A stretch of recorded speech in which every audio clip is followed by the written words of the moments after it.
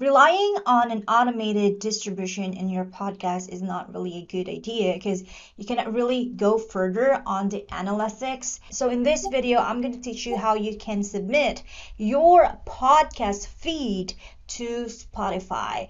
So if you are interested in that, stay tuned because I'm going to show you how. Without further ado, 1, 2, 3.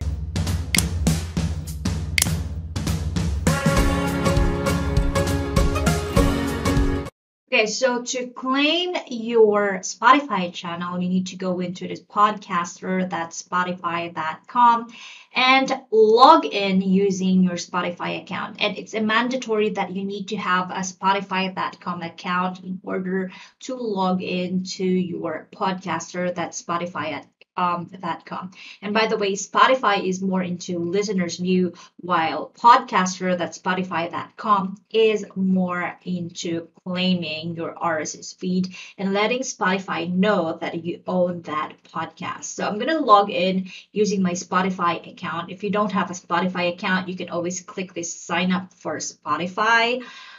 Yeah, so that's how it works. Click the login. And then you will normally see this stuff in here. And what you will do is click these three dots in here and click the claim and your, what's this? Add or claim your podcast. Okay. This is basically just letting you know, letting Spotify know that, hey, I have a podcast, and it will provide you more insights of what's happening on your podcast, how's the analytics so far, versus on relying into an automatic distribution. Okay, so you just need to click the get started and you need to put your RSS feed. So if you use Anchor, you need to log into your Anchor account and go into this area here called podcast availability and go into the RSS distribution. On the other side, if you use Libsyn or other podcasting provider, then this option, this RSS feed, can be found anywhere. As long as you have a podcast, this should be available in all podcasting provider. So simply just look for the tutorial for that if you're not using Anchor as your hosting provider. So I'm going to copy that RSS feed there. Actually, I already claimed this RSS feed, but we'll let you know how this works. So you click this, you fill in your RSS feed there, and the Spotify will normally look at this one. Your podcast might already be on Spotify. So if it's already existing and someone claim it, you can actually try to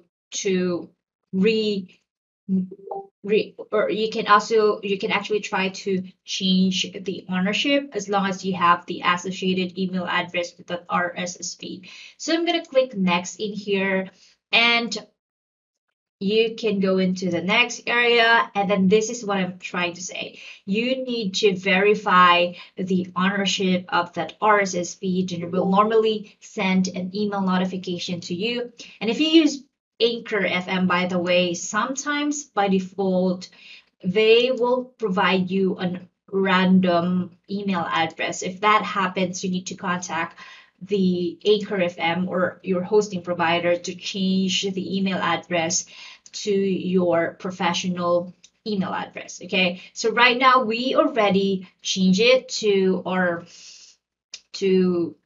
the right one. So you just need to click the send code and verify the code to claim your RSS feed.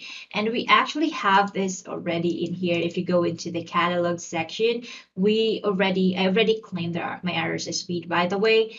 And here, 30 days, it has more insights versus on relying your automatic distribution, by the way. So here we have so low listeners, and I'm on the process of building a podcast strategy to increase our listeners part to increase our listeners. And yeah, if you're just relying on an automatic distribution, you cannot see the stats in here, like how's the followers, how many followers they gain, how the gender, the age. You can also see the artist that they are listening and the country at the same time. Let's see what are the other stats we can get. in the details part, oh, this is good to know that we can have a trailer in here. I'm gonna come up with a trailer for that. Actually, we already have a trailer, but yeah, I will upload that trailer later. And yeah, it says here that our provider is Anchor.